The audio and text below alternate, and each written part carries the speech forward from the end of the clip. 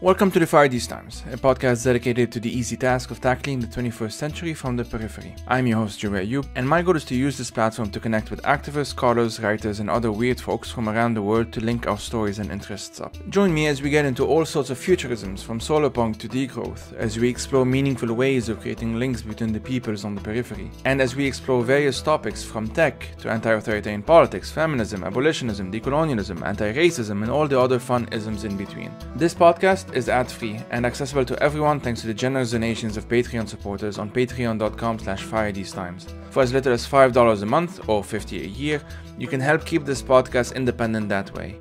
If you're a student, unemployed, or in any kind of financial difficulties, you can support with $2 a month or $20 a year. There are also other methods such as on PayPal or buymeacoffee.com, and you can find the relevant links in the description below or on the website. My goal is to make this project financially sustainable so that I can work on producing valuable content on a regular basis, such as this podcast, the newsletter, my essays, various online resources, and hopefully eventually YouTube essays as well. And if you like the content of this podcast, you can also check out the newsletter. In that newsletter, which I release on a quasi-monthly basis, I reflect on some of the topics discussed on this podcast and try to take them a bit further. The newsletter is free and you can get it by simply subscribing directly on the website. The Fire These Times is named after the James Baldwin book The Fire Next Time, and the music is by Ibrahim Youssef. Thank you for listening and take care.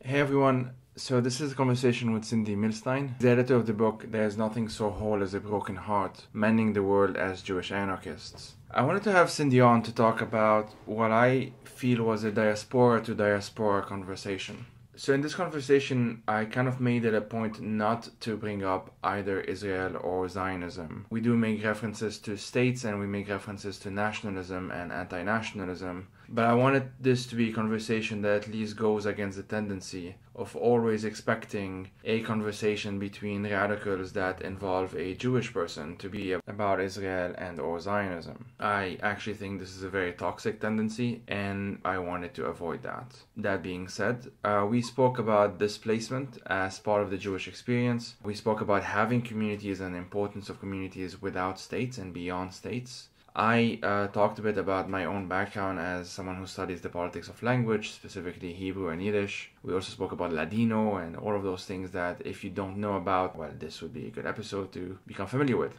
We got into authoritarianism and the tendency within authoritarianism to flatten all differences and diversity. Cindy obviously spoke about Jewish anarchism and specifically queer Jewish anarchism, and as with every episode, we also kind of went all over the place. We spoke about hegemonic narratives in Europe. I gave examples of the Dreyfus affair, of Alsace, of Berlin, of Spain. And finally, we also had a conversation about antisemitism on the right and, of course, on the left as well. So, as you might guess, this is a pretty broad conversation. I really think you will find this one interesting.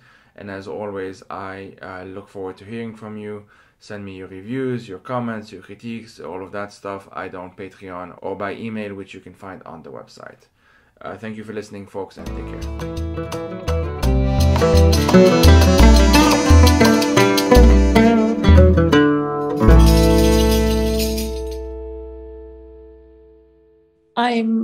My name is Cindy Milstein, and I am a,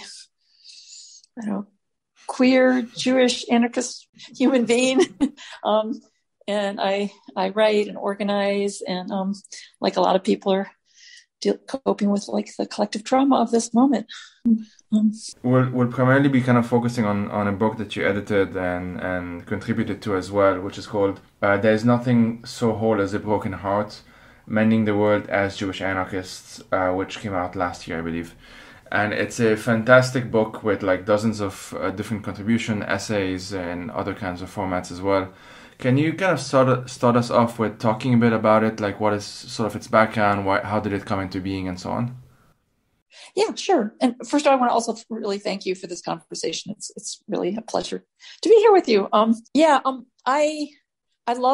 realized I love curating and editing anthologies from concept to finish. And because I feel like they're these beautiful containers for bringing together multiple voices in conversation with each other. And so I try really hard to do that. I have like sort of strong themes I want to bring out, but I'll really like voices that aren't all in agreement around those themes. So in the case of this one, it came from back in the the days before the pandemic, I tend to go to a lot of different places. I hope I can again, go to a lot of different places to do different talks with other books I've done, or just hold space for all sorts of conversations. And I was noticing that, wow, a lot of places I went, I seemed to be staying with not just anarchists, but Jewish anarchists. And I was just experiencing firsthand this incredible resurgence of Jewish anarchism, which has had a long and wonderful tradition within anarchism. But it was noticeably different in the sense, and it spoke to me in a way that it hadn't before, because it was also very feminist and queer and trans, and trying to kind of do something different with Jewish anarchism than it had done in the past. So I was like, oh, this is curious. And when I get curious about things, and I was really personally and politically enthused about it, I decided to do this collection of stories, including because I wanted to read them. So yeah, that's sort of how it came about. Yeah. And also I think my own, for me, I guess it really struck me. I organized an anarchist summer school, which had to be delayed because of the pandemic. But the last summer of it, there was a group of us who happened to be both Jewish and anarchist, and we actually sort of circled up at one point. We're having a conversation, and it really struck me. One of the folks who actually has a piece in the book just said, wow, the pain they experience is they can't be a Jew in anarchist spaces, and they can't be an anarchist in Jewish spaces, and that was something they wanted to bring the whole of themselves together. And I realized, coming in to a lot more contact with this sort of resurgent Jewish anarchism, I really did feel whole, and I watched other people feeling more whole through that. And yeah, the last thing I want to say is I just realized during this pandemic time, I've just been so grateful for that space being created.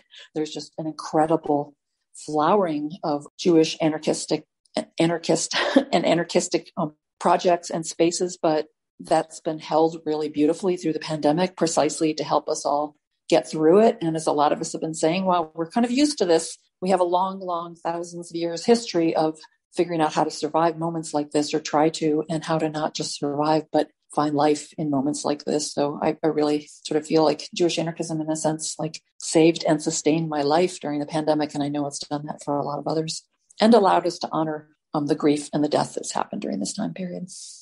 Yeah, I definitely got that feeling while reading the book. And there's the emphasis, I mean, it's in the subtitle of the book as well, like mending the world. So like it's recognizing the existing pains and suffering and challenges and struggles, obviously, but also sort of kind of echoing the fact that we have been through this before, if not exactly in the same way, of course, but there have been moments in which it has really felt like this is the end, or this is other than literally previous pandemics, of course, like the one of about a century ago, just in terms of like hardships that really feel overwhelming. I guess I could put it that way.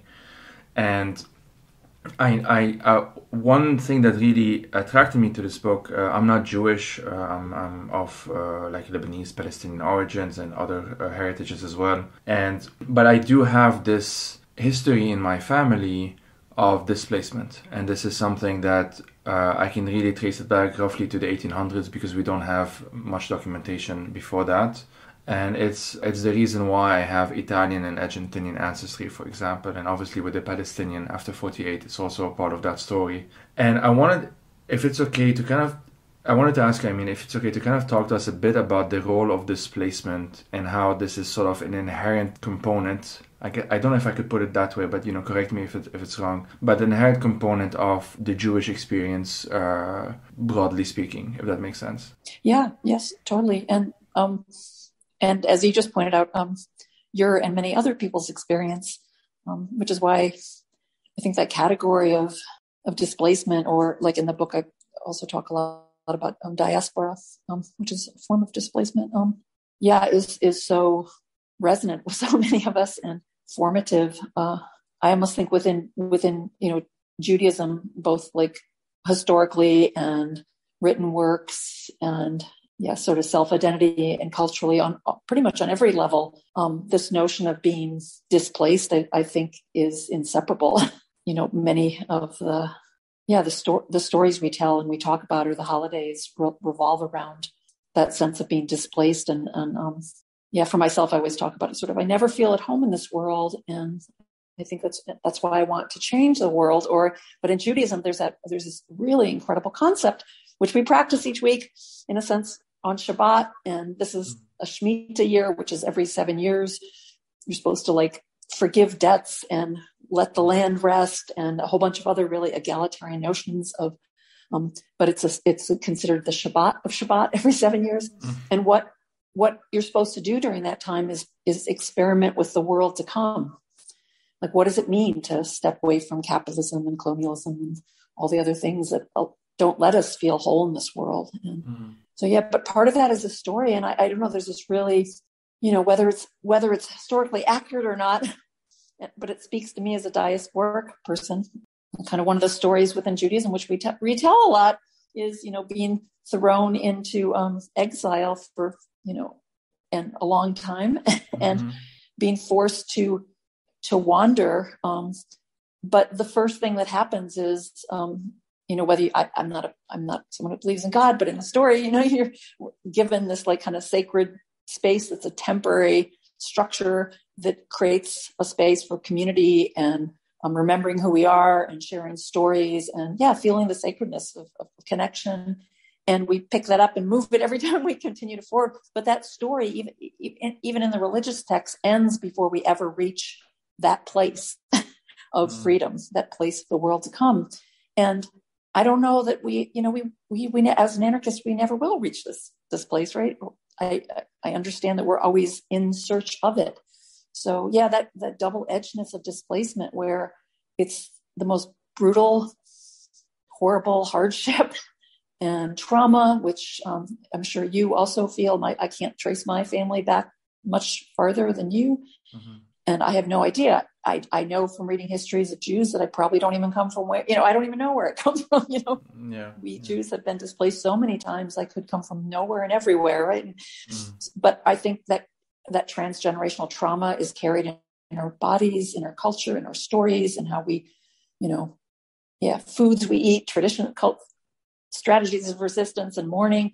But it's not just a trauma, though. It's also been a powerful force to, crossing. It's been generative, right? Those things are so inseparable from each other, and I think that's why the title of the book, There's Nothing So Whole as a Broken Heart. It's like, there's a sense of like, we've all been scattered and displaced and broken and pulled apart so many times. And we want to feel the sense of wholeness, but that wholeness in a sense only comes by bringing all those parts of ourselves with us, right? So you just named all those different parts of yourself, and I'm sure there's many more. And those parts aren't just trauma, right? They bring something uniquely beautiful together in you, right? Yeah. And when various ones of us, end up displaced in the same place for a while, we end up creating beautiful, different generative ways of understanding the world. So it's both the heartbreak and the beauty, I think, of displacement.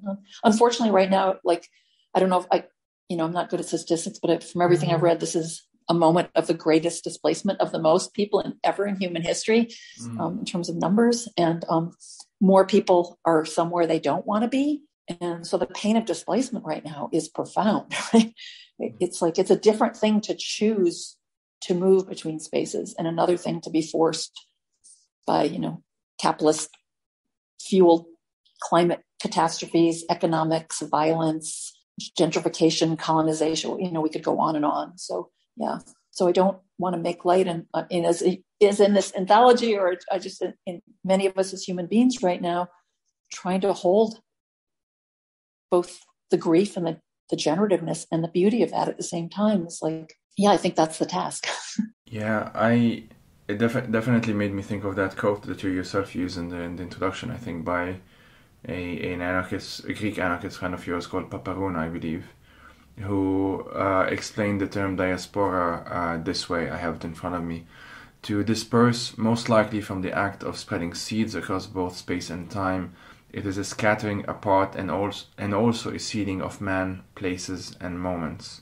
It holds pain, loss, and separation, but also growth and nurturance as well. I think I butchered that quote, but that's the gist of it. It's something that I think about a lot, as I mentioned, like from my own history, but also my present, like just moving so many times in the past few years, largely to like the official story is to follow an academic route, but in practice it was just seeking visas and residencies and that sort of thing, because one has to be realistic about these things. I wanted to kind of also in the introduction of the book, and you did mention it a bit, but if it's okay to sort of expand on that you do say that you do write that you aspire, or that this book aspires to speak to all diasporic peoples in hopes that we can remember how much we share.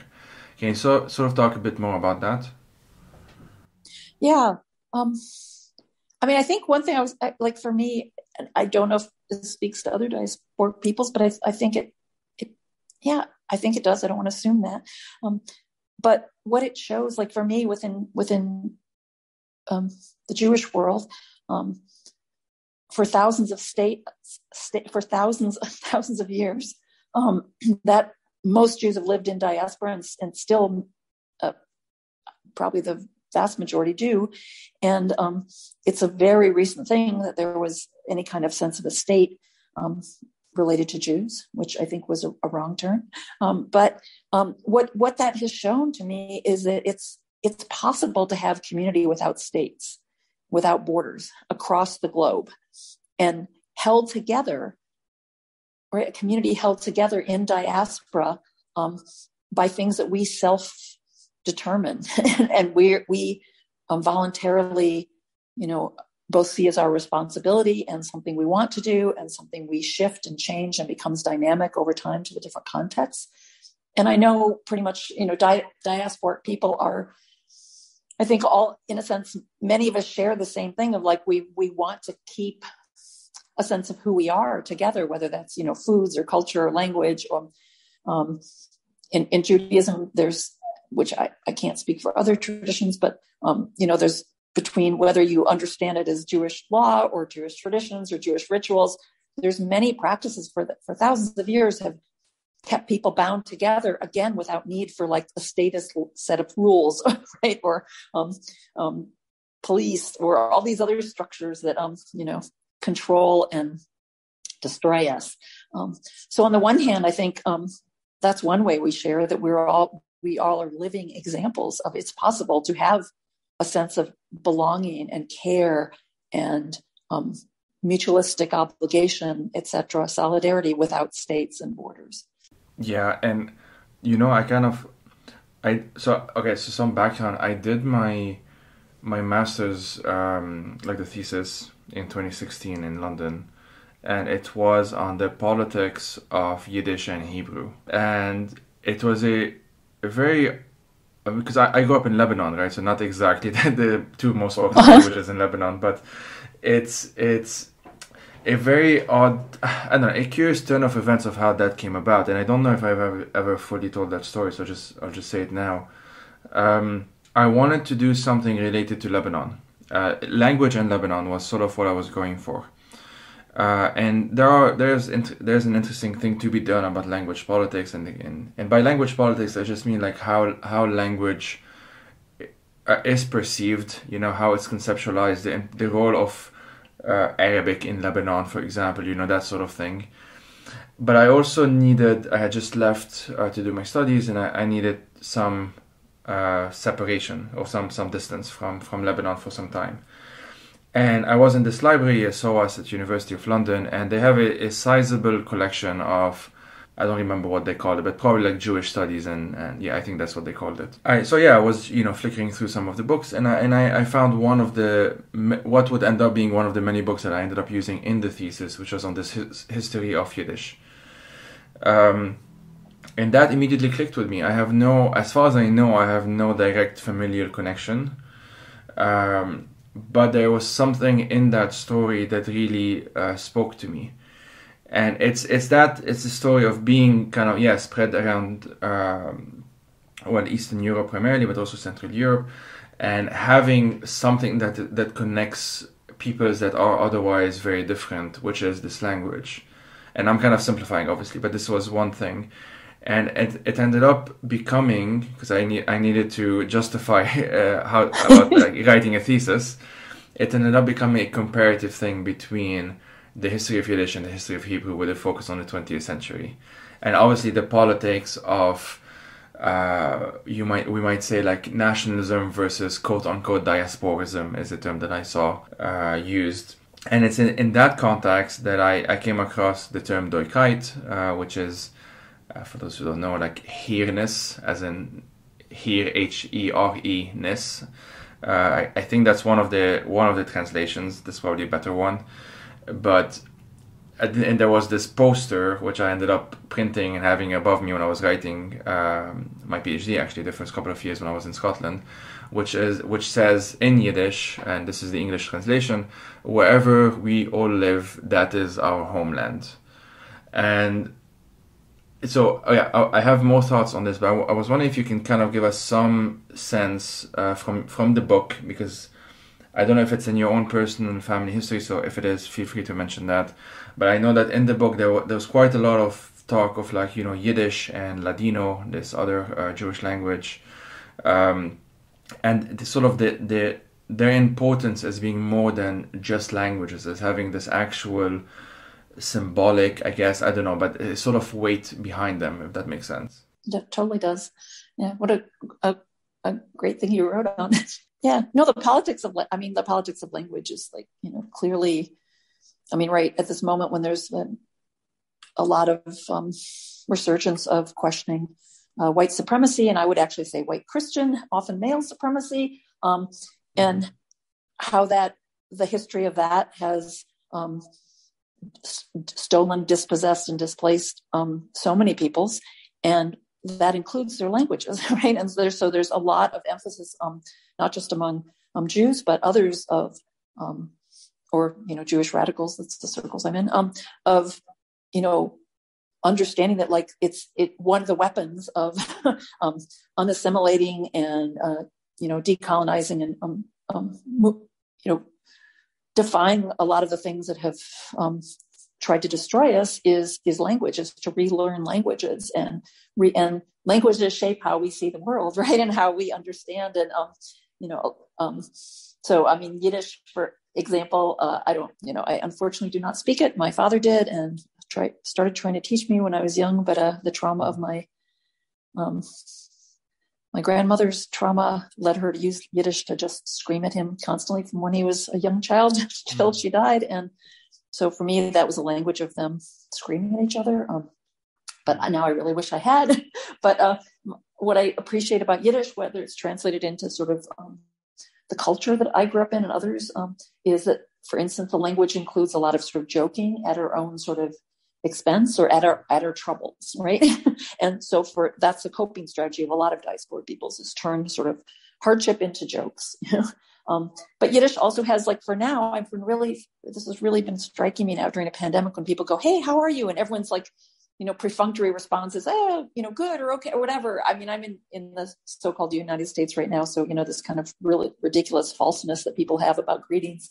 But in Yiddish, there's so many ways to basically say, I'm not really doing that well. But if you don't know, you don't understand the context, you wouldn't get the kind of humor in it. But I think, there's dozens of ways to say that in Yiddish, right? Little subtleties of how you're not doing well. And so I'm thinking, like, to revive language, to come back to your bigger point, it's to reclaim meaning, to reclaim culture.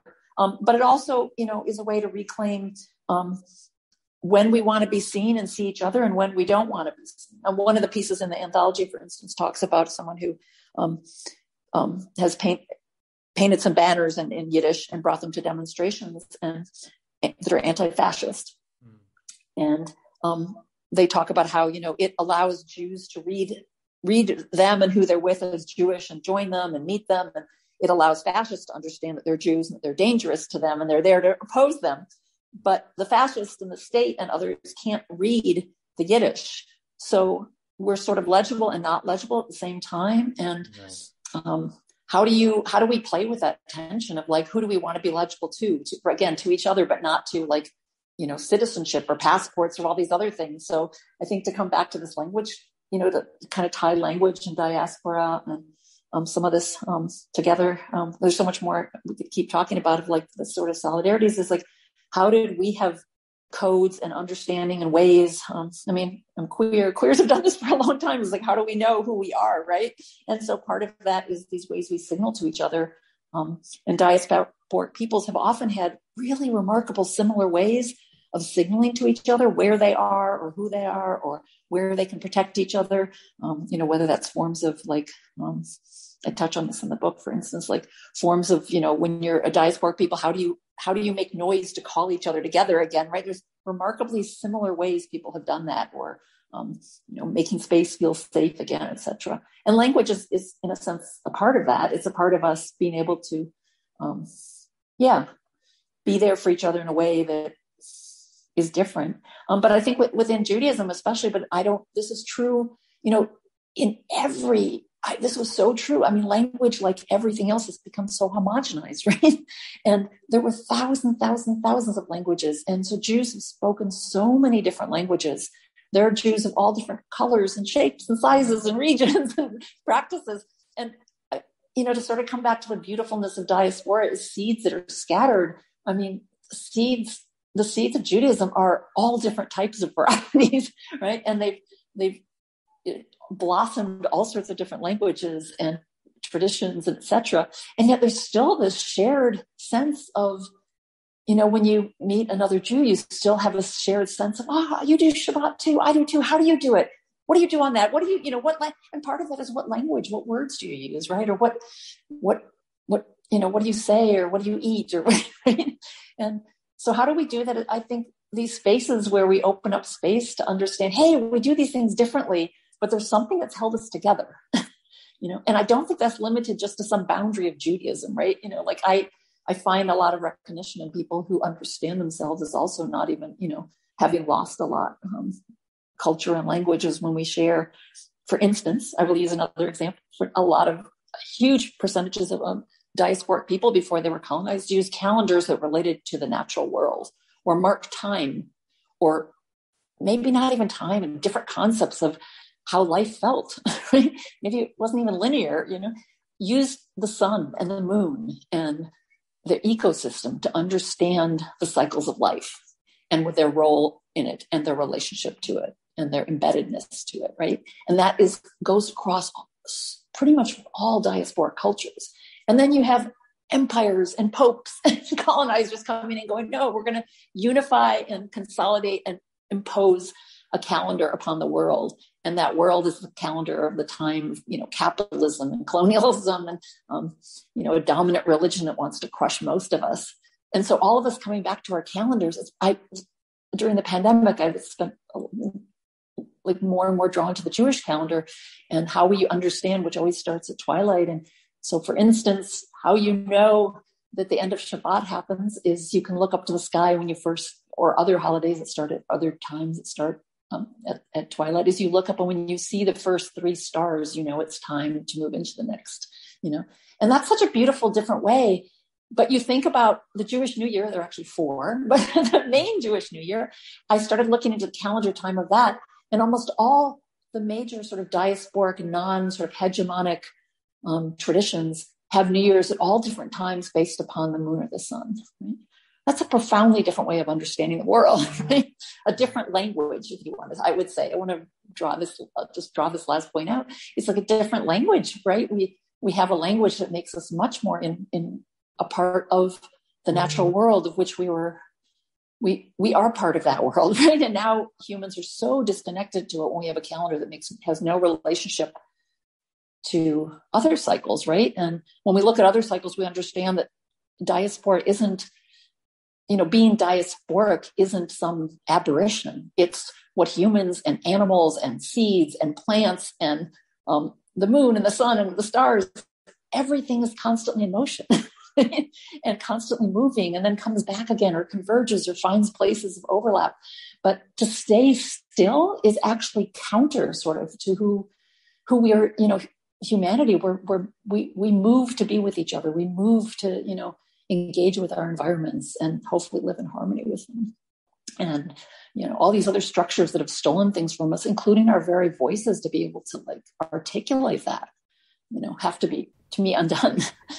Yeah, thanks a lot for that. I was thinking of the Ladino, which for those who don't know is like Judeo-Spanish would be another way of calling it. It's the language of those who were expelled, forcibly displaced, and ethnically cleansed in 1492 in what is now Spain. And there are still, of course, speakers of Ladino, and I would go down these rabbit holes on YouTube, like wiki tongues and other sort of thing, and there are lots of lovely like lullabies in Ladino for those who want to check them out on YouTube. And I speak Spanish, so I understand most of it, but I would always be very curious, like when I don't, like what are these words that I don't, and sometimes they're like Hebrew words, but sometimes they're words taken from the other languages that those displaced Jewish peoples were, they went to what is now Greece, to what is now Turkey, what's now the Balkans as well, all of those places. And, obviously the language would adapt depending on the context. So there isn't even technically just one Ladino, there's just one main, one dialect that sort of most can understand it. But yeah, it has adapted, it has taken from all of these different places, and yet it's still this one thing. It hasn't lost itself in that sense. It hasn't been, I don't know what's the term yet, but it hasn't lost itself in those other languages. It was still its own language, and it still is its own language. And at some point, Ladino was actually one of the lingua franca of the Mediterranean for for like 2-3 centuries. I forgot which centuries exactly, but I would guess 16th and 17th century would be included in those. And so you did have like merchants, from what is now Turkey going to what is now Greece or elsewhere, and speaking to one another in Ladino, even if they were themselves not Jewish. And this is one of those things that I had no idea that Ladino existed, in the same way that I had no idea that there was such a thing as Judeo-Arabic, which is more of a family of languages. It's not just one thing with different dialects and so on, which again also reflected like there's a very specific Judeo-Arabic from Baghdad and a very specific Judeo-Arabic from elsewhere, that sort of thing. Those histories, for the most part, of course, there is documentation, and there are people who, whose scholarship is around these, but they're no longer part of this mainstream. I don't know if I should say like global conversation. I guess I don't know. It's a bad way of putting it. But another example I can give is while I was doing this master's. So when I was doing politics of Yiddish specifically, I came across a number of accounts of people who, because there were kind of these debates, although they were never like live or anything like that, but there were lots of different correspondences and in different journals in different places of the world, saying we should use Yiddish or saying we should use Hebrew. It's never this explicit, but it's kind of like the general argument. And one of those who were opposed to Yiddish, and that would have been in their like 50s, so it's not even that long ago, post-Holocaust obviously, described Yiddish, no 60s, sorry, described Yiddish as the language of the dead and of those in retirement homes or something like that. Some really, really horrible way of putting it. And that quote, and I can find I'm paraphrasing, so it's not 100% accurate, but that kind of stayed with me while I was doing this, because in those debates, and often, as I said, they were pretty heated, there were like pretty horrible stuff said, the sort of stuff that you wouldn't hear, or you wouldn't think you would hear said like from one Jewish person to the other, but it was very, very heated and aggressive and like very demeaning type of language was used. And there are even more horrible things, but I don't want to mention them here. And this was just about language. This wasn't like no one was debating in those things. They weren't really debating communism versus capitalism versus nationalism. That wasn't, it was just literally, should we speak this language or should we not? And in the 40s and 50s, you had these I forgot what they called them, so it was like these battalions. One of the groups was called a battalion, kind of enforcing the language of Hebrew, because there were so many people who spoke all of these other languages. And it's one of those things that one wonders, and I guess this is the question I would ask you, why do you think, and it's not just about language, but it's just what I'm thinking of now, but what do you think it is about this, like this multiplicity, right? Like multiple languages, multiple ethnicities, multiple origins, what have you, that is always under threat. Like there's always an authoritarian force, and I'm being very vague here, but like a state or a fascist movement or what have you, that always seeks to want, like almost deeply desire, flattening all of those differences or that diversity in the name of this one ideal or whatnot. And obviously we're having this conversation in early 2022. We've been seeing this, especially in the past few years, develop as well, right? So I'm just wondering about if you have some thoughts while I feel like I spoke a lot. Oh no, you didn't. No, this is great. I'm really appreciative of you. I've talked about this book before. No one's really picked up on the language. I really like one reason I like this anthology.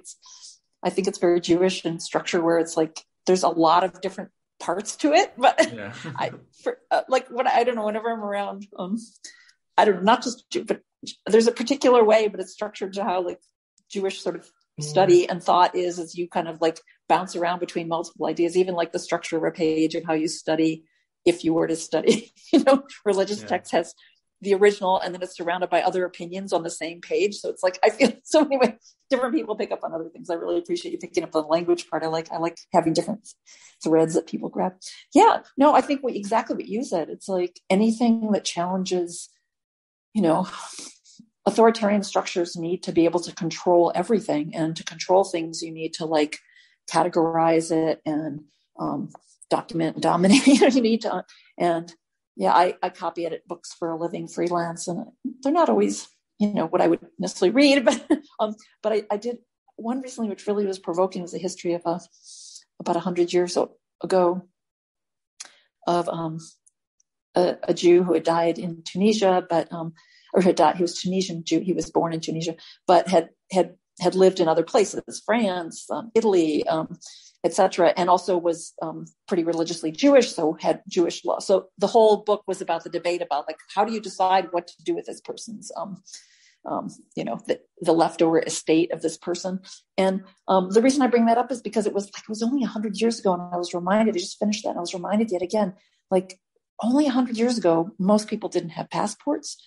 Most people, their names changed when they wanted them. They had various different names. They moved between places when one place got, dangerous or uncomfortable, or for just, because they felt like they wanted to, or, and belonging was something related to so many of the different things, including languages. And this book also talked about, the kind of overlap, because it mentioned Tunisia, between Muslims and Jews, and the different languages and the sort of ways people could speak to each other, and sometimes good relations, sometimes not great, etc. But they lived aside, they lived in similar spaces, and then then we have the rise of like Tunisia gets colonized, or other things happen, and this and then we have moving up to Nazism, fascism and Nazism sweeping Europe and the globe, and this profound imposition of, okay, we need forms of citizenship. We need documentation. We need to know who you are. We need to be able to control you. And language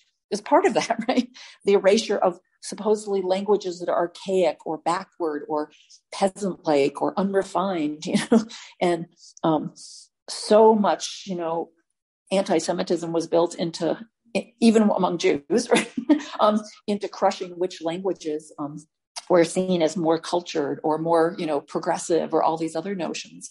But also, way beyond, person to person kind of differences is it, nation states need to have a sense of we are all one people. And to create that, they create artificial borders or flags or things like languages, right?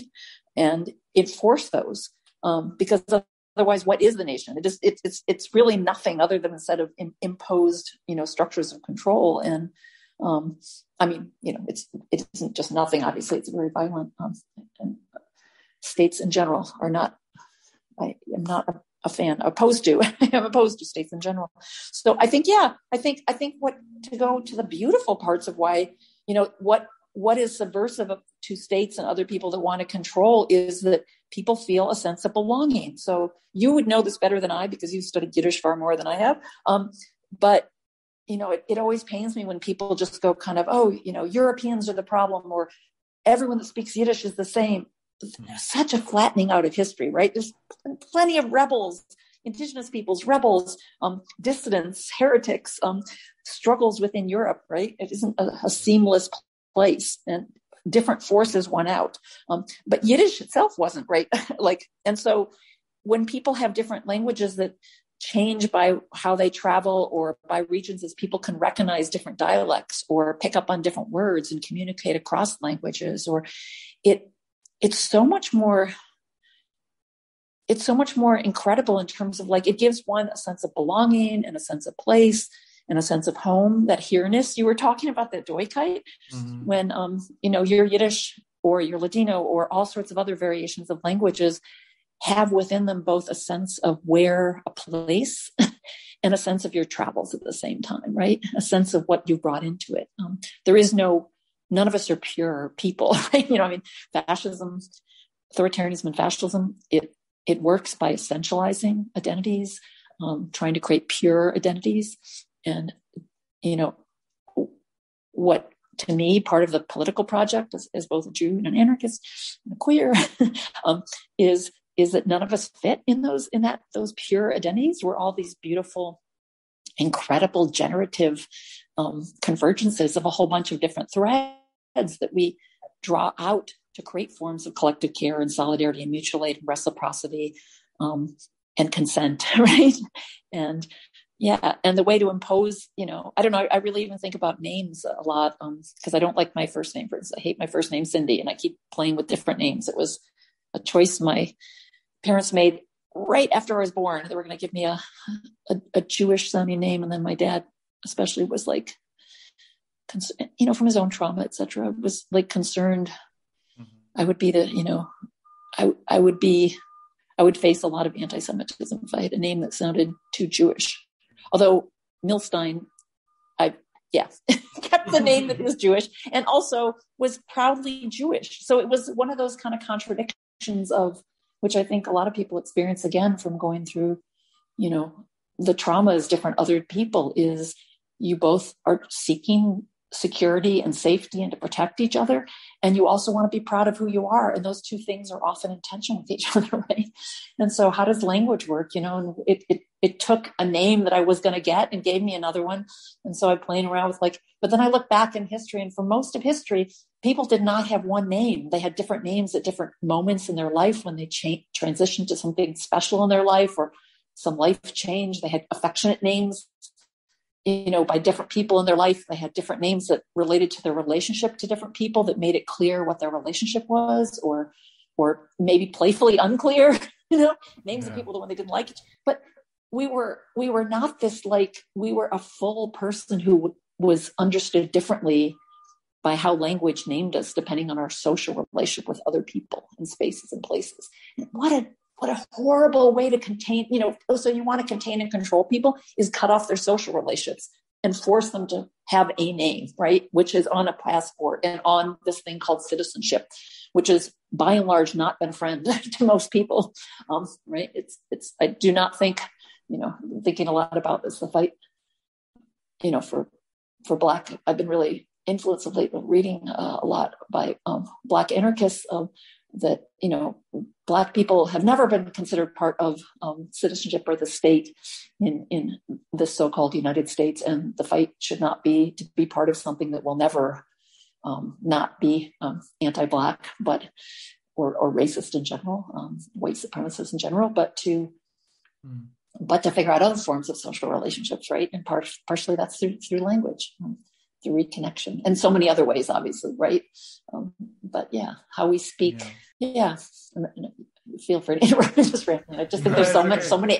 No, there's just so many elements with language. I just think is so fascinating. I mean, I guess the last thing I'll say about Yiddish, which I mean, there's so many. I wish I was better at languages. I would love to be learning.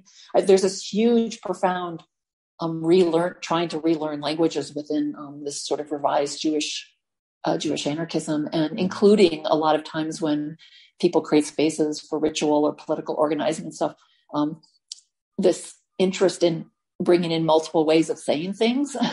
So people have been doing a lot more. For instance, Hanukkah just happened a little recently, and there was so much more in a beautiful and playful and loving way of sharing. I think there's 50, 60 different ways to say and spell Hanukkah. And so people were trying to name all those ways or bring a bunch of them in, and I was like, wow, this is the first time I've seen such a beautiful, we're taking back this joy that here's a festival of light and resistance and a whole bunch of other understandings of it that we're taking back, and we're taking back all the different ways of saying it.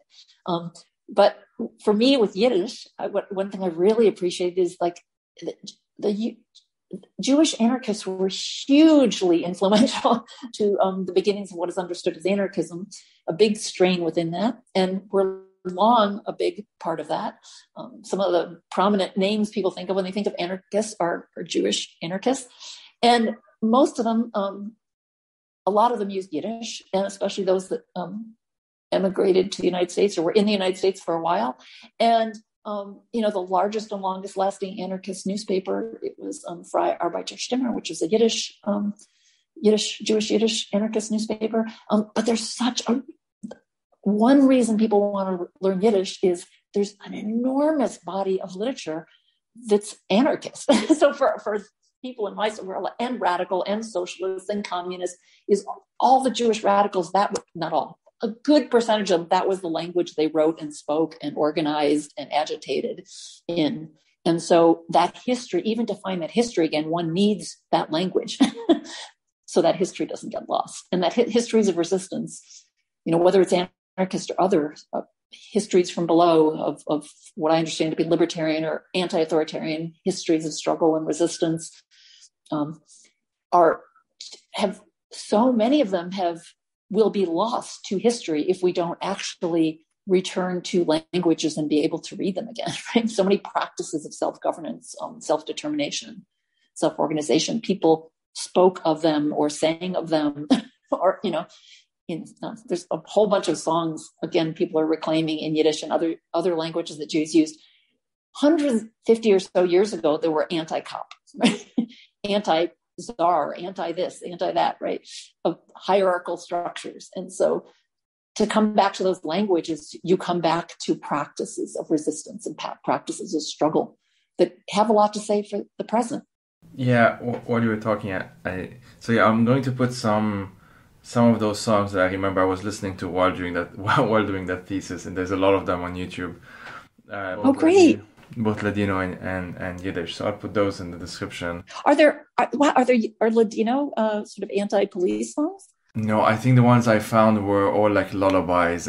Okay, no, beautiful. But like, I also thought of this one example that I always give because you mentioned this whole.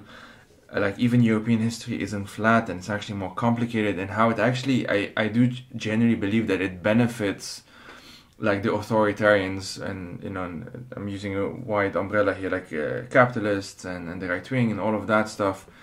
It benefits them to sort of portray Europe as this monolithic entity. And one of the good examples of that is the Dreyfus affair, which obviously is sort of infamous, and many people already know about it. I'll just briefly say that this was it's called the Dreyfus affair because Alfred Dreyfus, he was this French officer, he was of Jewish origins, and he was falsely accused of spying for the Germans. And it was an entire thing. It lasted for like years and years, I think over a decade even, and in the end he was acquitted because he hadn't been the spy. He wasn't actually the spy, it was someone else. But the story, so many people would know this element, and they would, of course, think of anti-Semitism, which it was, and that was a huge part of the story. But another element of that story is that Dreyfus was from Alsace. And Alsace is this region which is now in France, but which for like 300 years changed hands from Germany, like from the Germans to the French, essentially, the States. And that's why the main city is Strasbourg in French, which obviously sounds German, Strasbourg, you might say it in German. But it was those things that you have also Alsacien as a language, but in the process of forming the respective states, though a space like that one, which was sort of liminal, you might say, which was in between two giants, essentially two political giants, had its own language, but also many people who speak French and or German or both at the same time and so on. wasn't really allowed to exist as we know it, or as it would have known, if you want, if there wasn't this obsession to, on the part of the German state, to everyone has to speak German, or in the part of the French state, where like everyone has to speak French. And so this was the nation states were largely formed around, or at least those in Europe, but it's a global story as well, where they were largely found around this concept of a language. Like, this is what we are. We're not French because we speak German, and that's basically the only definition of a German at the time. Yeah. So, yeah. And, no, it's really intense. I for years ago, I lived in Berlin for a couple years. Not happily. It was very difficult, but yeah, I was so struck by. I'm really not good at languages, but was trying to learn German the whole time, and the intense antagonism. Like, nobody pretty much universally Germans would not want to converse with me because they would always go, your German isn't good. It isn't our German, and I was just so struck by, I don't know. I mean, it's just touching on like this intense, like, language isn't just language. It's like this defining thing of who's in and who's out. I mean, it was a place too where every day so everyone understood me as Jewish, which was an odd experience I had never had before. Right? And so I don't know, it's just an intense thing where language, you're totally right. And it's really sad in a way. I mean, I just feel like so much of even what is understood as Europe was multiple different regions, which had vastly different self-identities, and senses of belonging and things that people felt, proud of in a non-nationalistic, non-essentialist way, a more liberatory way that's been destroyed, right? And I wish we would talk more about, I know you mentioned 1492, I used that date in the anthology, and but there's many other dates we could have, but that date has really struck me in particular. And since then I've read a little bit more about things like, the Papal State or the Inquisition or things like that, how much, that consolidation of Catholicism, including into a state, which exists to this day, destroyed millions and millions of people's lives and cultures. And I think we think of 1490, Columbus also gets flattened down to who that pivotal moment gets flattened down. And I think it's intentional that it does in a way. It's helpful for colonizers and states and, authoritarians, et cetera, to flatten out the history, because it was a moment when, the rise of nation states and capitalism was targeting Jews and Muslims and indigenous people and Black people and women and queers and anyone that was seen as other to that project of consolidating, what has turned into a white supremacist, very Catholic or Christian, patriarchal and heteronormative, sorry to add a bunch of words, project, right? But that moment is this incredible intersection, that time period, between massive amounts of witch hunts were happening, which were killing women, queers, and also a lot of the ways we understand what witches look like came from anti-Semitic tropes, which is a whole nother tangent. So it was a very anti-Semitic time period. There was the Inquisition, which was, compelling Jews and others, Muslims, to either, assimilate, die, or leave. Clearly, the ships heading out to colonize different parts of the world and kill off indigenous peoples, and the slave trade happening, and all those things are happening at a really similar time period. And I stumbled across this, whether it's myth or truth, but the last day of the last day that Jews had to decide whether to, assimilate and abandon being Jewish, or, be displaced or be killed, was that day.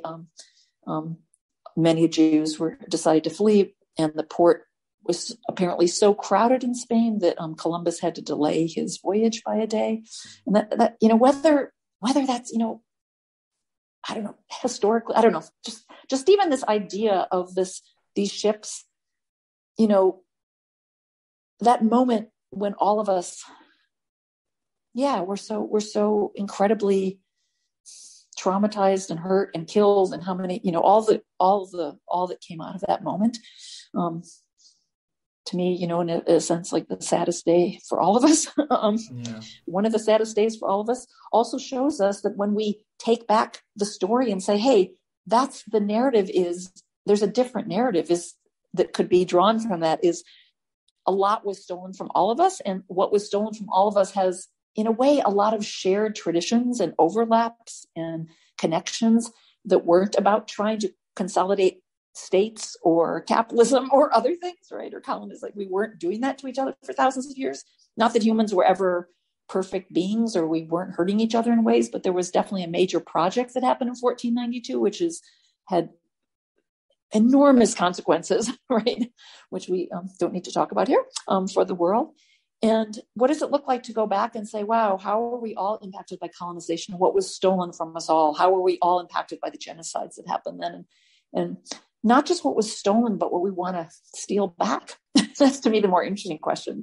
So for me, I want to, steal back a sense of solidarity and communities without states and a world without nation state borders or essentialized identities, a world rich with, rituals and traditions and cultures and,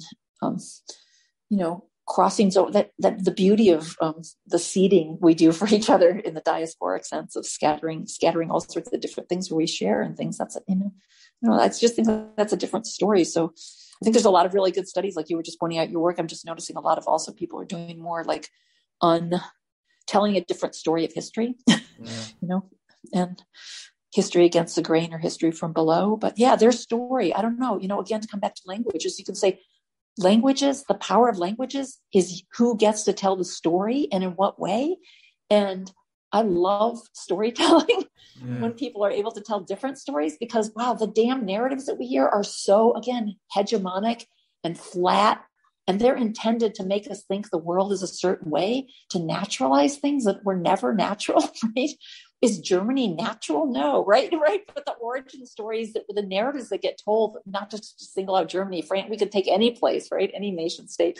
And those stories kill us, when they become hegemonic and naturalized, and we have to tell. And it's also, I think, not just written languages, but the oral tradition has been stamped out and seen as not valid. And that's how people carried on these traditions of telling other stories. It was orally too, right? And the beauty of an oral tradition is it implies a social relationship. You have to have some connection to other people to tell those stories and to pass on those stories, right? It implies a fabric of communities and something that, I really think reclaiming our ability to tell our stories and in all our different languages and voices and tongues and traditions, rituals and songs, is precisely a way. It is a tool against to dismantle states, borders, capitalism. Not the whole of it, but it's a pretty profound one. Denaturalizing. We look at the pandemic, and it's pretty remarkable right now.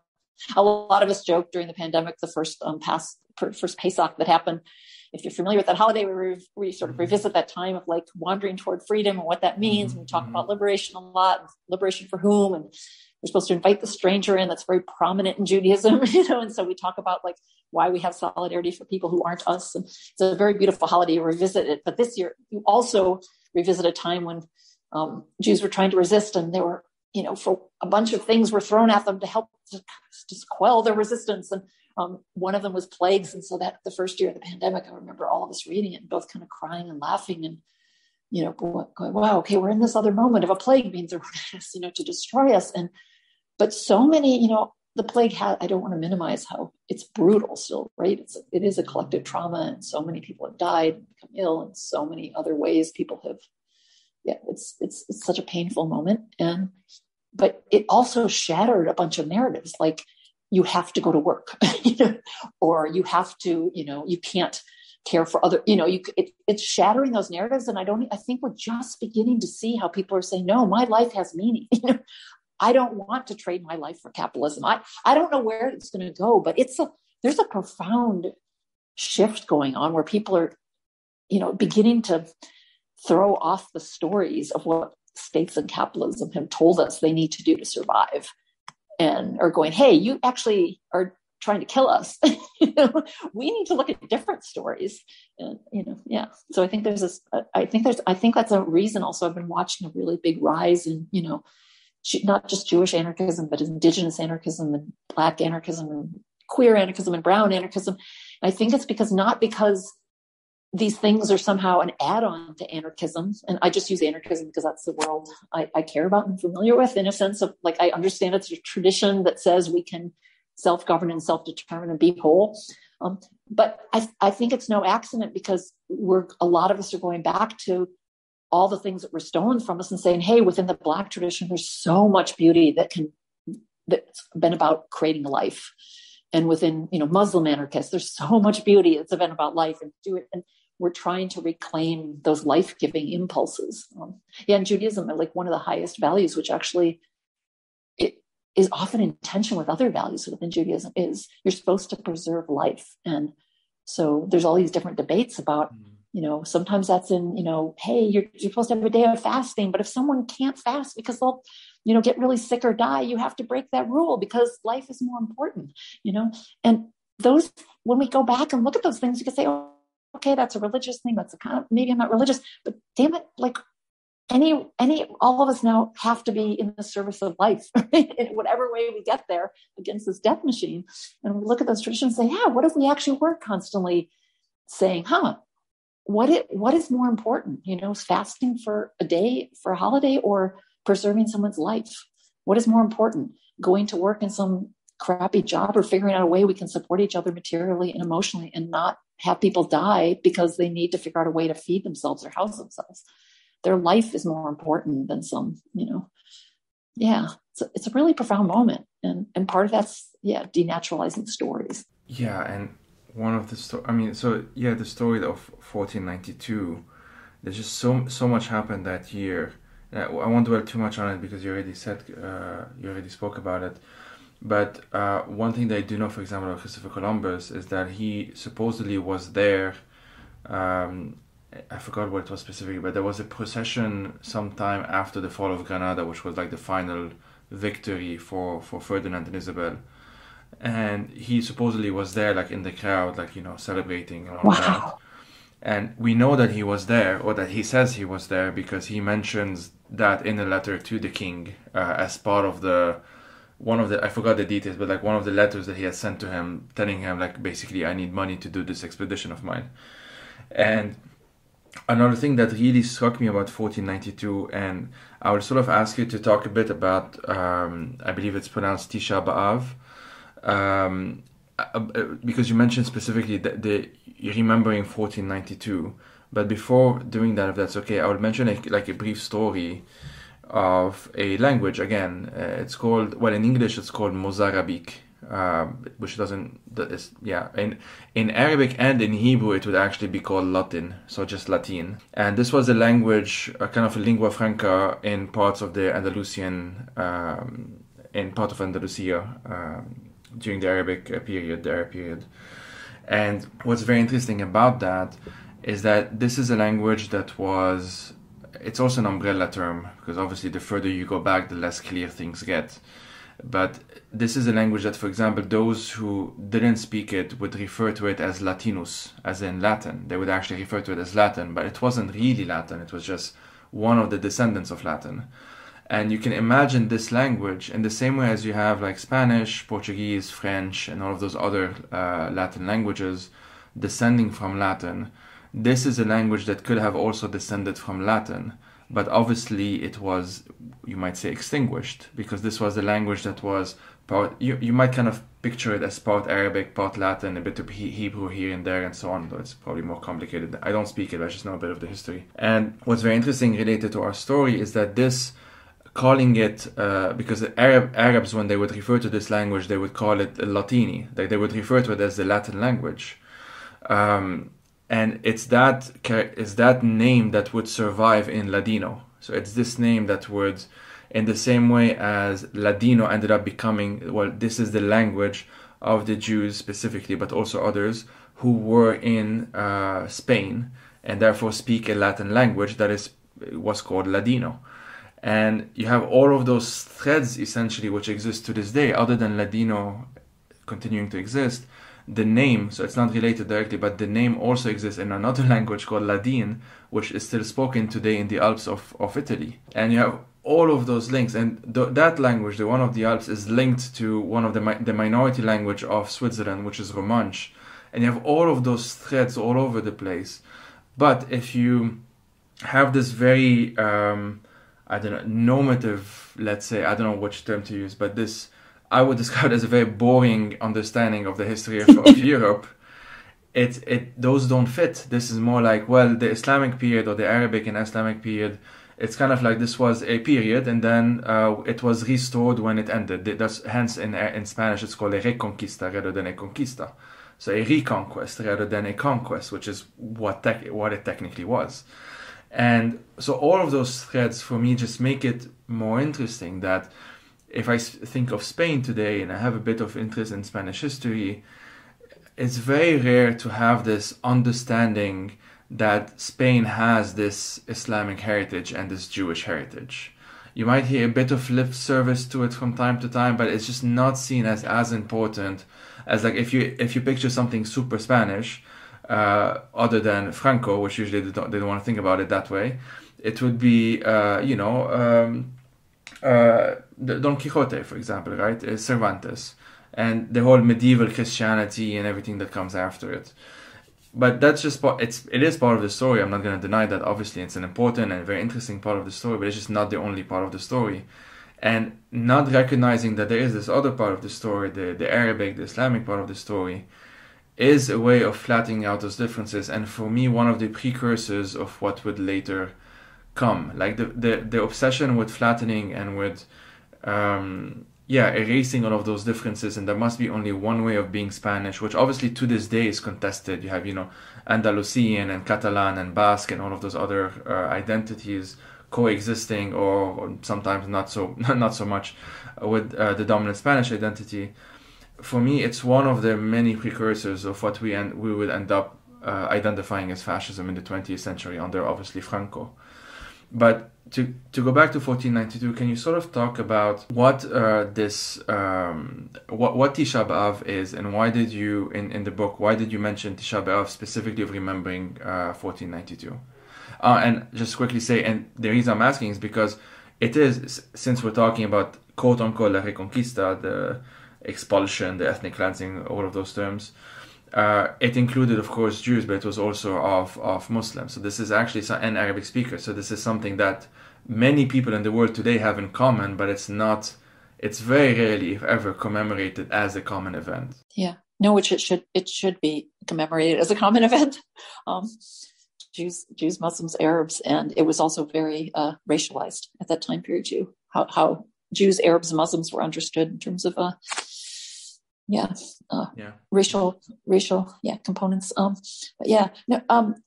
it's another one of those historical sorrows or coincidences that Tisha B'av is Jewish. There's Jewish holidays pretty much constantly. We have a lot of rituals and holidays, but I think in a beautiful way to make sense of the world continually.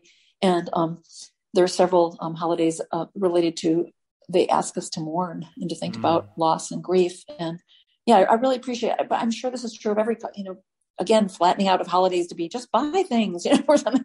But I mean, Jewish holiday space to me is like, different times when you think about forgiveness, or you think about, community, or you think about liberation. And a lot of them have themes that compel you to talk about and think about and reevaluate, and every year continually. So Tisha B'av is a major day of communal mourning, but it's the culmination of, there's 3 weeks of mourning, grieving up to that day, especially the 9 days right before it. And it culminates, it is considered one of the saddest days of the year, in a sense. So what, you can do all sorts of rituals to intentionally think about loss and sorrow and grief and process it, which I think is important, right? We need a language for grief too, right? Because, I do a lot of sort of grief work, and to my mind, we only grieve things we love. And so we have to hang on to and remember grief, right? In Judaism, we often say, may someone's memory be a blessing, right?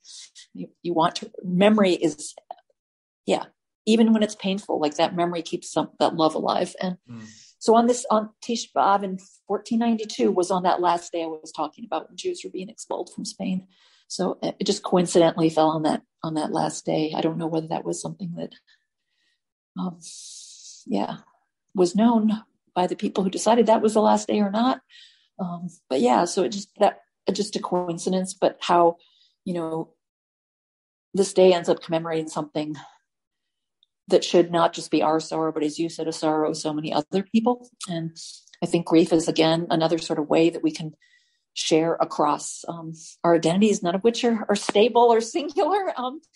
In a sense, is like, we don't want that just to be a day of sort of Jews, but I brought that in because I think, grief is really important. And especially, maybe again, to come back to this idea of sort of language. And I think another reason why they're sort of uncovering all the differences that the ecosystems that people had in their cultures in the world before it was flattened out.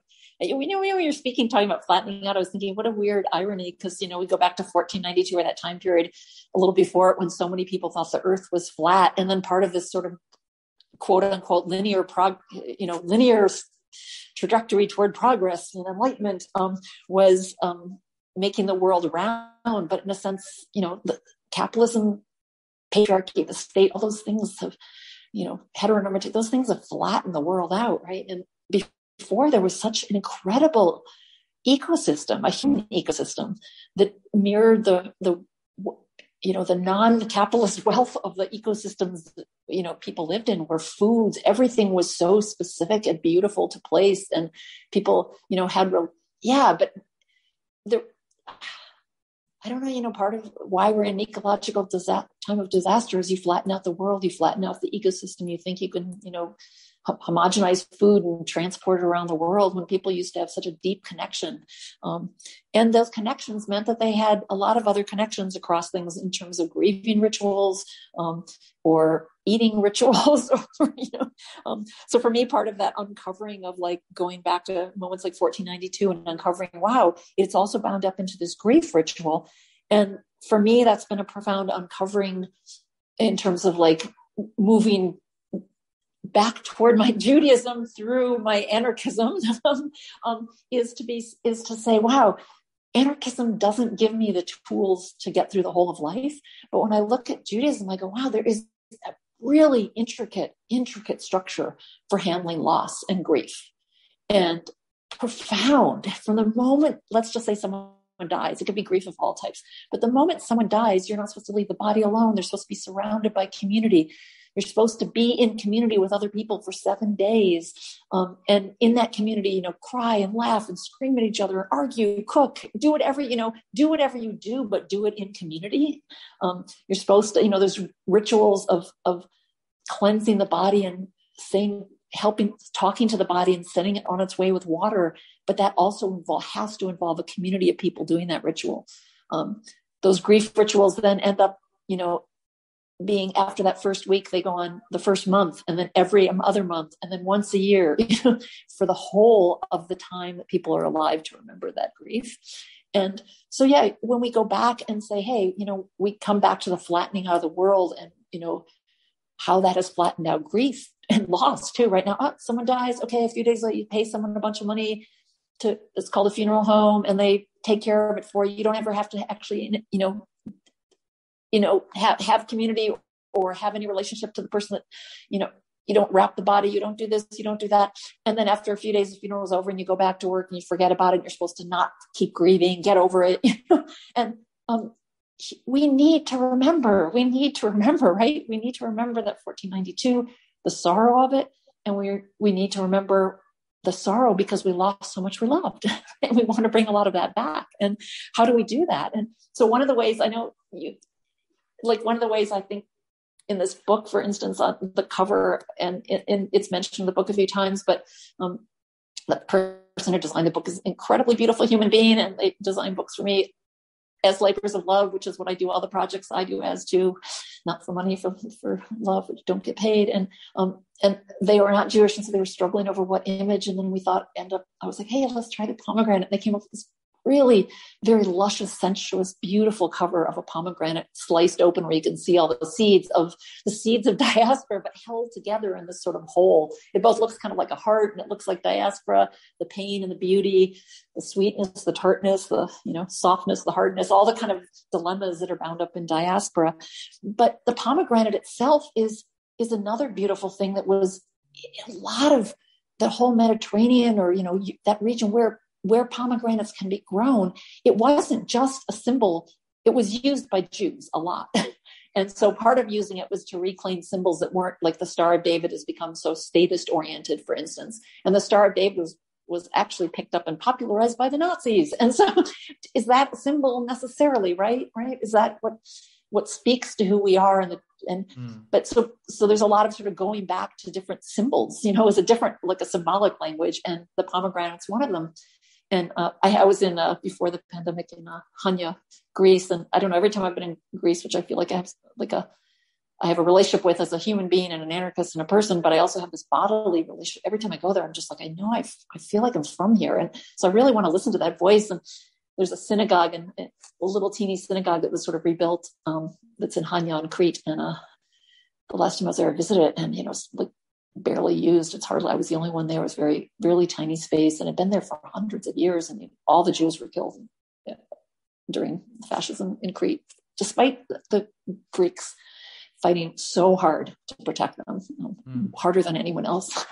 But every single Jew was ultimately killed in that city, despite them trying so hard. And that little synagogue survives. And I was in there by myself, this teeny little space that's been, rebuilt. And there's pomegranate images. There's a whole bunch of different symbols that aren't just what you would think of as like Ashkenazi Jewish or, Eastern European Jewish. There's symbols. And that synagogue, I read the little history of it. It was a meeting point for Jews from all across, because Jews, people travel. Humans have traveled. They've always traveled. And so for hundreds of years, Jews came from all different places to that synagogue. And it was this great, and you look at the symbols and you're like, wow, this is every culture in this one space, in the symbols. And there's the pomegranate, just long story short. But the pomegranate isn't just a symbol for Jews, right? It's a symbol used by other faiths, other cultures within that region and beyond, because it grew there, right? Because people ate it, used it in festivals and holidays, because it felt like it embodies and feels like and tastes like sort of the, the bittersweetness, beauty of life, right? And so I don't know, if we flatten out the world, pomegranates may go out of existence because they can't, so many fruits and symbols are gone because they've been erased. But we also erase the profound history of symbols having meaning to people in regions and across space, across, identities, etc. We didn't have borders, right? In the same way, we didn't have borders now that impose and say, no, if you're Jewish, you have to put a Star of David on the front. Why? Why? Why is that? Where does that come from? What is that speaking to? Nothing, right? It's speaking to something that was constructed often against us, right? How do we reclaim, even the symbolic language, which reconnects us to place and food and across cultures. So the Jews and Muslims, just to take those two, have had such a beautiful intertwined history for so much of the time period, which doesn't mean people didn't fight and argue and hurt each other. People do, right? But there was a profoundly different ability to share and cross-pollinate and, et cetera, than the story that has been told, contemporarily, which is, so a long-winded again way of getting things. And I guess before, I just want to touch on one other thing to tie this, then you had mentioned when you were kind of writing me about like the pomegranate symbol, which is why I brought it up, but you had mentioned like other symbols and you'd happen to mention the forget-me-not flower as a symbol, like of Armenian genocide. And I was like, wow, I didn't even know that when you sent me that ahead of time.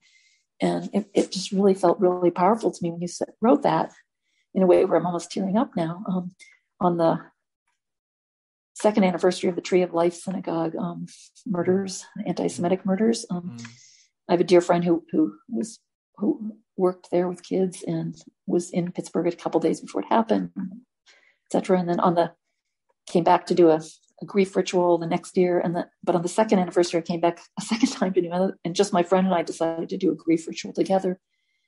And we spent hours and hours in this beautiful wooded area doing all sorts of like my friend's really good at sort of making up queered versions of rituals. And we did a whole bunch, but one of which is my friend happened to bring forget-me-not seeds. And we did this beautiful ritual of like, ended up, writing down our losses and grief and burning the paper in a little fire and digging around where it burned and burying the ashes along with the forget-me-not seeds.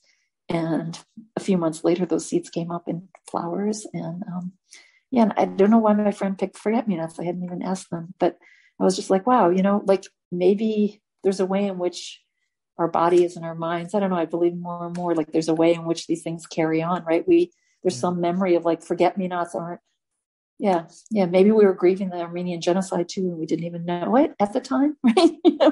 It was, just so in a way where we come back to these beautiful different symbols that each other's used, we carry on each other's grief, even if we're not thoroughly consciously aware of it.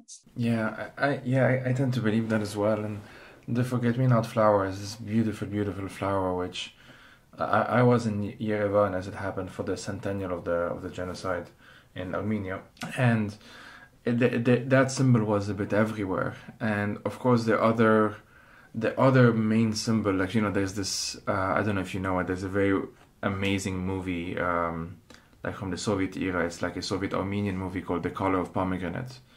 And Wow. Yeah, it's a beautiful, it's very weird film, like very art like experimental, that kind of movie, but the colors that are used are very vivid, and it's just a very stunning film. And that's why, like, when I saw the pomegranate on the cover of the book, of course I thought of this, and I did an episode with Sophia Armen a couple of months ago or something. For those listening, that's episode 79, in which the cover of that episode is a forget-me-not flower with if I remember correctly, I mean, I designed it and I forgot, but like in the back, there's a forget-me-not flower, and in the background, if I remember correctly, there's a photo of her family in black and white from towns that are now in modern day Turkey, obviously pre-genocide. And so those symbolisms definitely run throughout all of this. And as a final point before we kind of get into the book section, one thing that I remember, I re-listened to this interview that you did on the Final Straw podcast, which I highly recommend to people listening. I was myself a guest there with Leila Shami a couple of years ago to talk about like Lebanon and Syria and stuff. And I remember you mentioning this concept of like wrestling, right? Like wrestling with God, wrestling with difficult topics, wrestling with it's just this notion that instead of saying the sentence "I believe in God," it's more the sentence of "I wrestle with the notion of a God." Like that, it's like it's always a give or take in some sense. And I was curious if you can sort of link that to like kind of difficult topics that one of your chapters is Antisemitism Hurts. And I read this and I saw a lot of parallels to friends of mine, of course.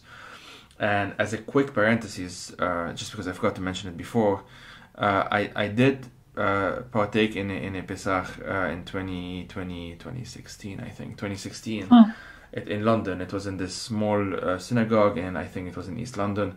And what was really beautiful about that moment is that we got to read a number of texts in different languages. And a friend at the time, Daniel,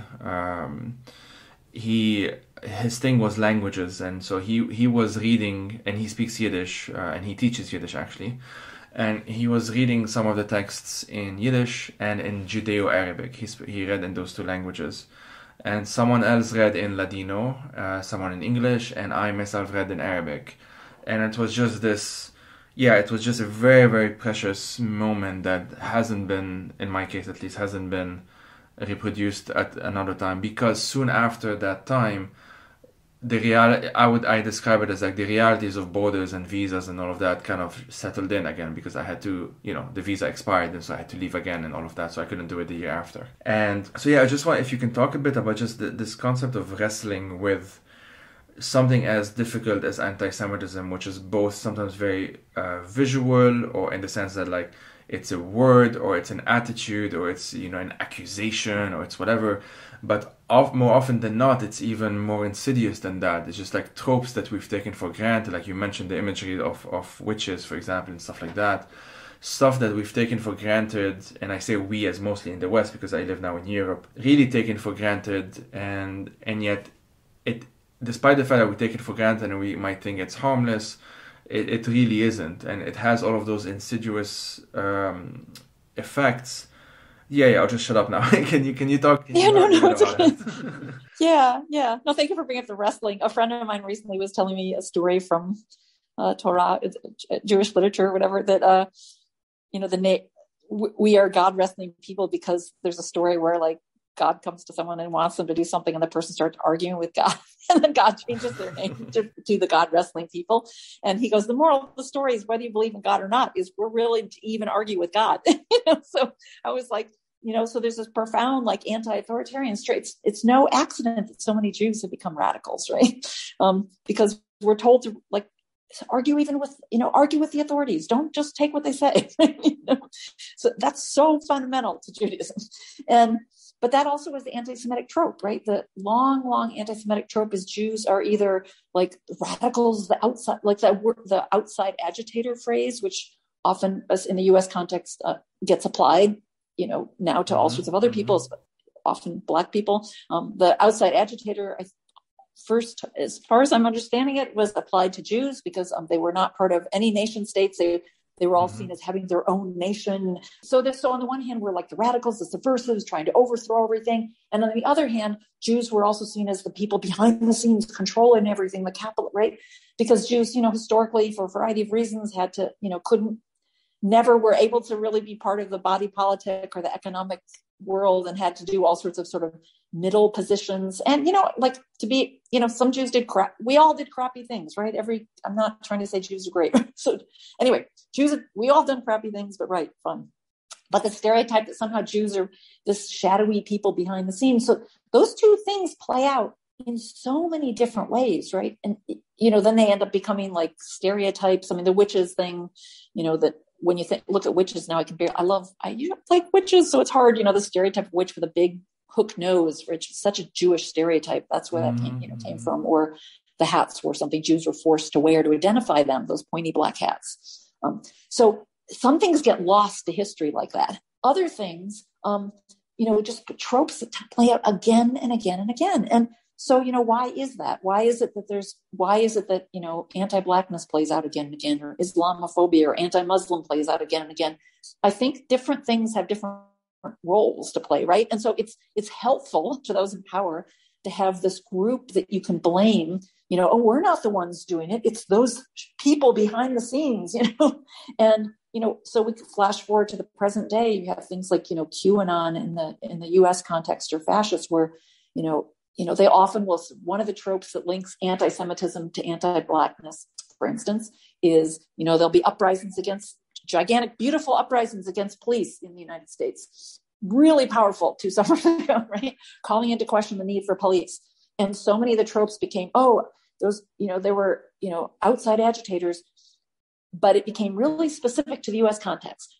Black people would not be rising up unless there was someone behind the scenes pulling the strings to help them figure out how to do that. So it both was anti-Semitic and anti-Black at the same time, right? All to say is, like, anti-Semitism hurts me. It hurts a lot of people. It hurts people who aren't Jewish. And that's why we need to understand it as much as we need to understand any other similar logic that's both, anti-Semitism is complex because it can be seen as it's often bound up with a racializing racism. It's often bound up with sort of anti-capitalist. But it plays a role in terms of maintaining power, right? That's why it keeps going on. It buttresses fascism. Why? Yeah. So I don't know. It hurts on the level of, right now for me, I just like everywhere I turn with, images of what U.S. fascists are using in their language, in their symbols. The January 6th Capitol thing almost a year or so ago, when they were wearing Camp Auschwitz T-shirts. They had symbols that would hurt a lot of people, right? again, racist symbols, anti-Black symbols, and anti-Semitic symbols. And yet what happens again and again and again, and this is where the hurt to me comes in, and I was trying to get at, is it's in your face that they're talking about Jews too, or talking about anti-Semitism, and yet people don't even see it. And I think because so many people, it's so insidious. I've had way too many people in anarchist and leftist circles, somehow also think that Jews have a lot of power or take up too much room, or, have it good, so we don't need to, worry about them. And meanwhile, anti-Semitism is like right in front of their face. So yeah, it's a painful, like for many people, it's a painful thing when other people don't see and acknowledge your hurt. And I think at this moment, why it's been especially painful is like there's this been real beautiful awakening of people saying, hey, can't you see how anti-indigeneity has hurt us? And a lot of people go, whoa, I haven't, but yes, I'm willing to now. Or how, how anti-immigrant has hurt us, or how anti-Blackness or Asian. And it's been profoundly, anti-Semitism is still really resistant to having people see it or even name it or even support people when they're feeling their own traumas around it. I was struck by that again really recently, a week and a half ago, when, on Shabbat in Texas, a person went into a synagogue, and the reason they went there was because they thought Jews control things, and they thought if they went to a synagogue, the Jews could fix things for them. Really insidious, right? Really insidious how these things play out. It was thoroughly anti-Semitic, but the cops, the FBI, the media, non-Jewish friends of mine, I got support from Jewish anarchists. I did not, it's who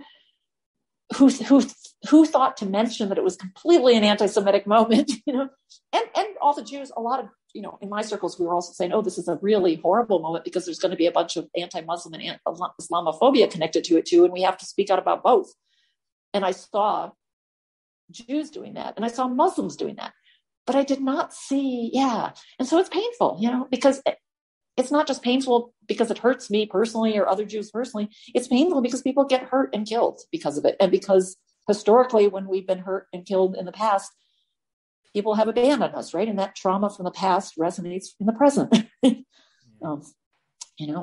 so, I guess it's just a plea why I wrote that piece, was to try to get across some of the same pain. It's like, I want to know your pain too when it's directed towards you, and I want you to name and know mine, because when the fascists write down who they want to come and kill, they have all our names on it, and we need to be there with each other, So I just want to maybe end on this little, I know I'm rambling, I could say so much about anti-Semitism, but that moment a week ago on Shabbat, it was so, all of us who are my Jewish friends of us, we all have the same impulse when we hear those stories, is we want to just run somewhere. I don't know where, because we know there isn't any safety, but mostly we know we need to turn to each other to care for each other.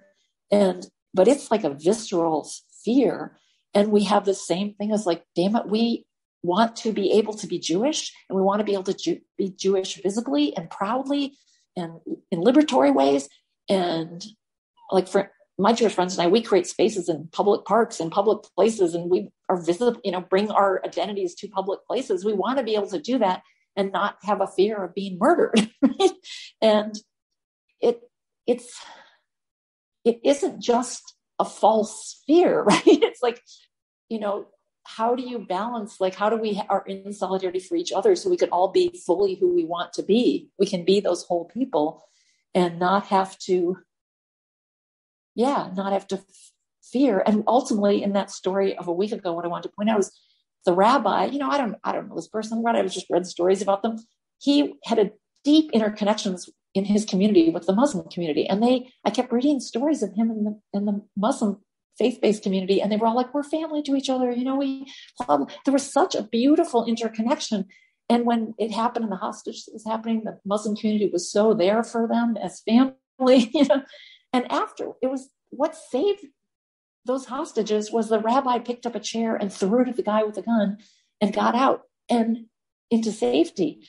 And I think it's like that story was getting lost too. It's like anti-Semitism portrays us as like, we don't have power to care for others. We don't have power to outside of ourselves, which we do. And we don't have agency to care, to resist and take care of ourselves. We're not just victims, right? We're able to take care of ourselves and each other. And that's always who has. We don't need police. We don't need states. We don't need, right? I don't care if the FBI says it was an anti-Semitic attack or not. That isn't the point. The point is that it was so unacknowledged. But I think the beautiful part of that story is like, it's this moment where it shows that people can take care of each other, and we can figure out ways to get out of situations like that with our own forms of community self-defense, our own forms of solidarity and collective care. But damn it, we shouldn't have to have moments like that. None of us should have to have moments like that. So yeah, it hurts. It hurts when people aren't willing to name anti-Semitism like they name all the other, and I know that happens a lot with anti-Muslim and Islamophobia and anti-Asian. I think there's some unfortunately categories of hate and brutality and genocide that for some reason just historically, don't get their due in this way. I'm language is failing me here. Sorry. I understand what you mean. Yeah. It isn't just that it hurts, it kills when people don't, because if we don't notice it, we're like, who cares if fascists are targeting Jews again and again and again, when they turn their gun, like we should care when they we should care when they walk into a black church, when they walk into a massage parlor, staffed by mostly Chinese people, or, we should care when they walk into a mosque. We should care, a synagogue. We're all in this together, right? We know that. Again, it's the thing we've been talking about this whole time is like, they want us to think we have this like historical antagonisms toward each other, but it's the state and capital and fascism that has created and exacerbate and are the largest perpetrators of antagonism toward us. We need to find this out. We need to all be together in this. Yeah. I don't know what to say. I completely agree, of course. No, it's so painful. I don't know, just aside, it's just like January 6th. It was like, I viscerally ran to the door, and I was like, I got to get out of it. And I was like, I had this thing, I thought not the fascist Nazis were going to walk in, and I in my mind, I'm like, this is not true. This is not happening. And I was like, but there's, like, okay, it's, you get, whatever we get traumatized by borders and fascism, and it's not for no reason, our bodies, we get to those places and we're like, damn it, but God, it's so painful right now. I can't even believe how Nazism seems to have been completely decoupled from its history of where Nazis were and who they were killing. Roma, Jews, whoever, there was a bunch of people Nazis were targeting, but anti-Semitism with or without Jews was central to Nazism. You can't, but now it's been like, as if it's not even, being in the so-called United, it's been mind-boggling to me. Like, how can we speak about Nazism and not talk about anti-Semitism? Like, that is core to its, it's core to its own self-understanding. Even if there weren't any Jews, once they got rid of all the Jews, they would still have been anti-Semitic because it is a good story. It's a good story for them to uphold fascism. Anyway, sorry, I'll stop. No, obviously I completely agree. It's just painful. Yeah. It's just one of those things. I don't know. I kind of also words fail me, basically. There's also this episode with Daniel Randall, I don't know, a few months ago as well, and it was specifically on anti-Semitism on the left. I'll listen to that. Okay, yeah. Yeah. Because I mean, there is obviously anti-Semitism is mostly present on the far right, obviously, and this is where it's kind of manifested, especially historically, as the worst thing, but still. It is, as I mentioned before, like it's this insidious thing that is often like there are, long story short, because that episode was long enough as well, but it's there is such a thing as structural anti-Semitism, and it's something that like there are philosophers like Moshe Postone, who's this person, like he's Jewish. Oh yeah, I know him. Yeah, he died some years ago. Mentioning all of that. So anyway, like I won't get into it too much because of that, but. Oh no, but it's.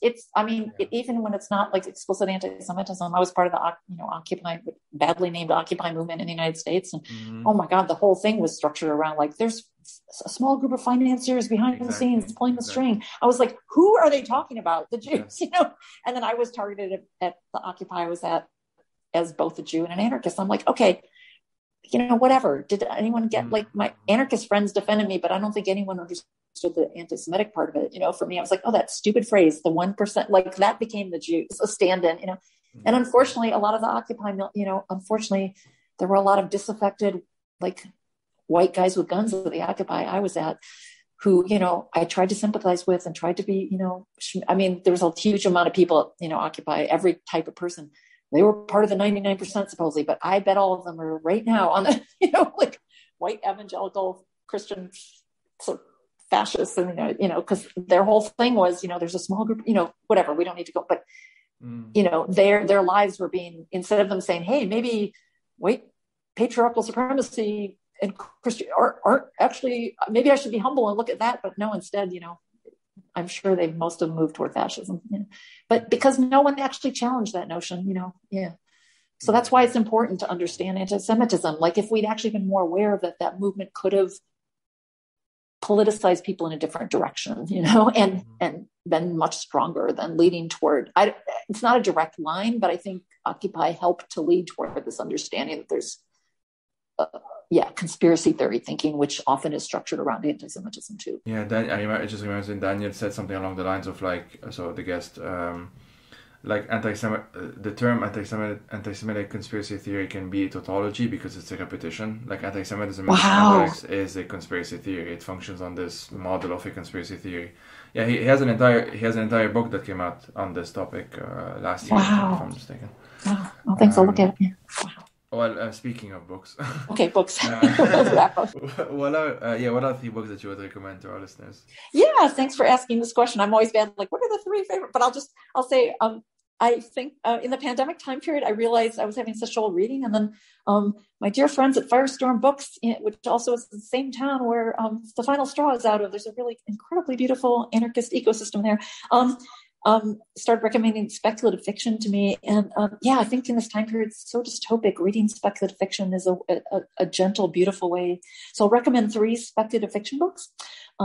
One is The Unkindness of Ghosts by Rivers Solomon, who has many identities, one of which is Jewish, but I didn't know that at the time. But if you're interested in diaspora, it brings together trauma and diaspora really profoundly. Another one is called The 4 Profound Weaves by R.B. Lemberg, which is another, which I found out after reading it, another diasporic, a Jew. So there's all themes of the diaspora in that too, as well, and trauma. And the last one is Pet, P-E-T, and I'm going to have such trouble pronouncing his name. Akwaeke Emezi, I think. E-M-E-Z-I is the last name. Mm-hmm. And I want to just say all 3 of these books, I mean, they're so beautiful, like grasping with like sort of politics, but light-handedly, and they're queer. They're in the best of way, like troubling, beautiful border crossings. But all of them are absurdly beautiful in terms of the craft of their language and their use of words. And to come to our theme today, they are just incredibly gorgeous pieces of literature, and they have stories that you just cannot put down. And they hold the complexity of what we've been talking about this whole time of trying to be whole and not forgetting that we've got all these broken parts in us, because when we forget, I mean, that's sort of, I won't give away what Pet talks about, but it's sort of set in the beginnings of a world where people want to not tell their children that there were harms in the world beforehand, as if you can shield people from the brokenness and it won't ever come back again. And so a little kid in this book goes on a quest to understand what that brokenness might have been. Yeah. And comes to a much more holistic understanding at the end. So they all sort of tie into what we've been talking, but they're all just so pleasurable and help you build a world outside of this one that's really hard right now, to let our bodies have a little bit of rest, because you get caught up in the story and the beauty of the language. But they also really speak to this moment right now and help us get through it better. It's amazing. I'll get all 3 of them. They're actually incredible. So I I'm reading all the rest of the stuff by all 3 of them. They're all incredible. All right. Well, Cindy, thanks a lot for your time. This was really, really fantastic. I really enjoyed it. Oh, me too. It's such I'm like, when I was like, oh my God, I wish we could sit down in person and talk. I feel like I'd love to spend hours with you talking now. Yeah. But anyway, damn borders and pandemics, and hopefully someday I'll be in the same place at the same time. But I'm really appreciate. I just would love to talk to you more. I just really appreciate your mind and so and who you are as a person that I'm getting to know. So thanks so much. It's such a joy. I really mean that. I'm not just saying that. I don't just say things to say them, if you can. But it was such a beautiful pleasure talking to you.